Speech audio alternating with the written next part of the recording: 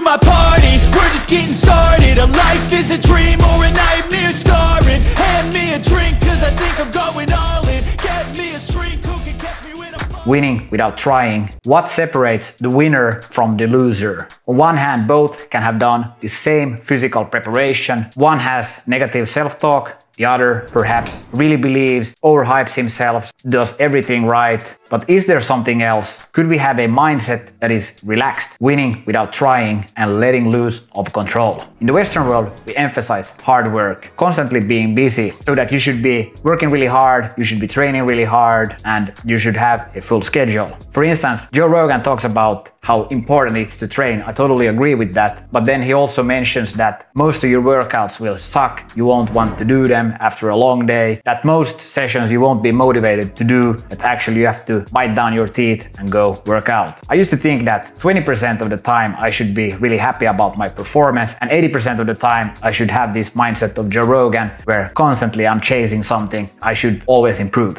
I did progress, but I wasn't satisfied with my results. But there is this Wu Wei, winning without trying, is an ancient Chinese concept which means effortless action. This is derived from the Confucianism to become an important part of Chinese philosophy and religion in Taoism. I decided to put this mindset to the test, waking up at 3 a.m. in the morning, doing 2 elite military workouts, as well as in the same week competing in the national championships in calisthenics in 2 different categories. Kapil Gupta, who is a performance coach, puts this mindset to the extreme. He coaches elite athletes as well as top executives such as the famous successful entrepreneur and investor Naval Ravikant. Kapil Gupta basically talks about that nothing is hard, everything is easy. When you get past the mechanical parts, what separates the elite from the great is basically the mindset of letting loose of effort. Basically, either you are the winner or you're not. So this is sort of a confusing paradox, and he basically says it's just a mindset thing. I don't know if I just agree with that, because you shouldn't be training too hard. You should know the balance of when have you actually put everything on the table regarding the training, the mechanical part,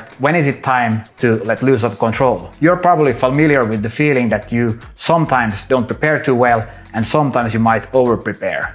And definitely this mindset of Wu Wei and Kapil related to me, and then I started to think back to Arnold Schwarzenegger. Of course, he's one of the greatest, if not the greatest bodybuilder of all time. And he basically talked about that his peer competitors always showed up to the gym very sore, very frustrated, or that it was a painful workout. And he just said that he smiled during every rep and set that he did, because he knew that every set and rep was one step closer to the gold podium. Also, we have in Finland Kimi Räikkönen, who is one of the top Formula 1 drivers. And while all the drivers were of course tensed up before the Grand Prix, the competition, Kimi used to be 20 minutes before the race still sleeping, taking a nap. So it's worth thinking about how much should you be focusing on effort versus how much should you be letting loose of control. Now that's kind of a hard thing to measure, because how will you actually know that are you overtrained or are you undertrained? For instance, some tips could be that I've been using this one app where you look at heart rate variability, but scientifically that's not really a good way to look at it, as the literature doesn't really support this yet. So you kind of have to go with your gut feeling. But then we come to the training part. So when we think about what I did during this 1 week, I competed in 1 rep max. So it's about doing 1 rep with maximum amount of weight, muscle ups, pull ups, squats, and so on. Then it was a few hours break, and then I competed in strength and endurance, which means that you're basically doing a really high intense interval training session. So I was putting my body to 2 different extremes, right? So usually when you talk about building 1 rep max, maximum strength, you want to do 1 to 5 repetitions with 80 to 100%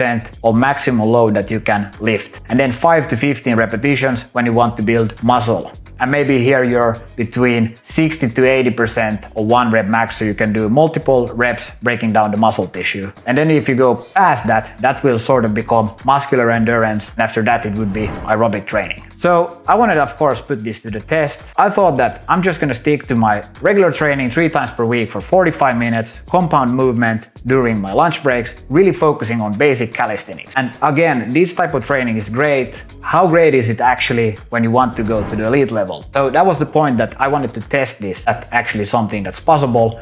The legs are really hard, especially to build stronger with just the body weight, or at least in theory. So I didn't win, but I was surprised how well I recovered from completing 2 elite military workouts earlier in the week, and then recovery from that doing on my lunch breaks 45 minutes of training, and then going to the nationals and at least getting 2 times to the podium. I sort of got a really nice balance here of training really intense for the 45 minutes 3 times per week, and then letting loose of control, not being overly stressed about this. Previously, when I competed in, for instance, skateboarding or Brazilian Jiu-Jitsu, I've always been that I have to really push myself to the next level. Everything has to be obsessively perfect. So this was a really nice mix to me. Perhaps I should have taken it a little bit more seriously. Even though I trained hard, I should have prepared more well for 1 rep max versus strength and endurance. But I learned a lot here. This also then earned me a spot in the Nordic finals, and I had to pick one category, and that was strength and endurance. Now, I didn't perfect the mindset versus training, as then I really wanted to obsess and make everything perfect for that competition, and my performance absolutely plummeted. I ended up being 6th, and I overtrained for this. So there's definitely a balance that you have to find here, and I would say that the more you learn about your own body and mind, the better. You can't really put a science to this, at least I haven't come up with one. Maybe you can let me know in the comment section. And that was probably the mistake I did for the Nordic finals, where I went in there to win gold. That was like the only thing on my mind. So next time you think about stressing about performance, some presentation at work or school,